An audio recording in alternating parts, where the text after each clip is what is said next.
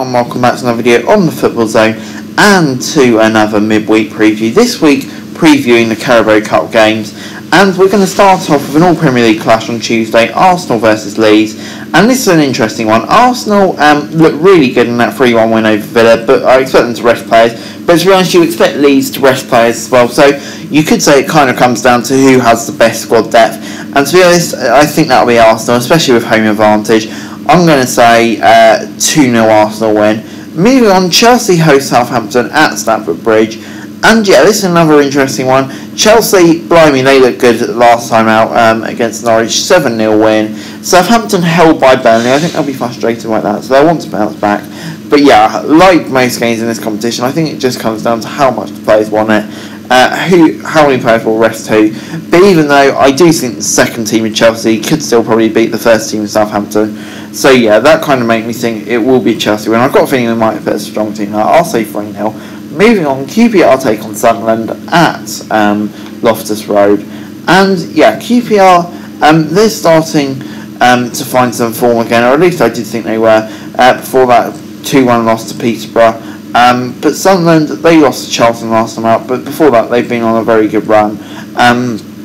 So yeah, it's both teams really wanting to consolidate form. But yeah, QPR obviously in the division above. I think they'll have to be considered favourites here. But I don't think it'll be easy. I'm going to say a narrow 1-0 win. Moving on then to Wednesday's game where Burnley host Tottenham at Turf Moor. And Burnley, yeah, to be honest, I think they'll rest some players here.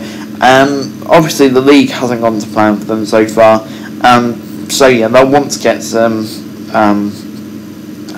fresh legs ready for the league. But then Tottenham, they've lost the last two, so they need a win here. Good chance to progress to the last state of the tournament. And I do think they'll do exactly that. I think it'll be a 2-0 Tottenham win. Moving on then to Leicester versus Brighton. Again, that should be really interesting.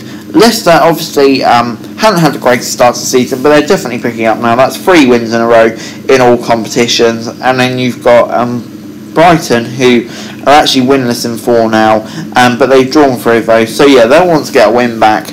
But you know, Leicester, just as they seem to start hitting form, it might not be an easy game for them, especially Leicester. They're the sort of team who wants to make cup finals. But I'm going to say draw with Leicester winning on pens. Moving on, West Ham take on Manchester City at the London Stadium. And yeah, we know how seriously Man City take the Carabao Cup. West Ham, I doubt they'll take it that seriously, if I'm being perfectly honest.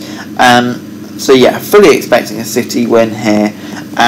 And it probably will be quite comfortable, just because I can see David Moyes resting players, but Guardiola just doesn't seem to do that.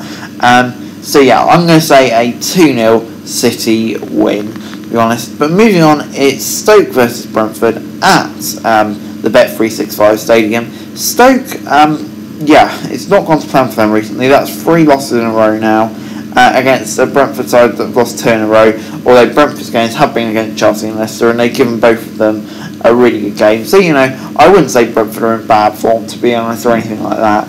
And yeah, I do think they have more quality than Stoke, and this is a great chance for them to progress into the next round, and I think they will do exactly that. I'm going to say 2-0. And then moving on, Preston host Liverpool at Deepdale, and yeah, the result isn't in question, I don't think.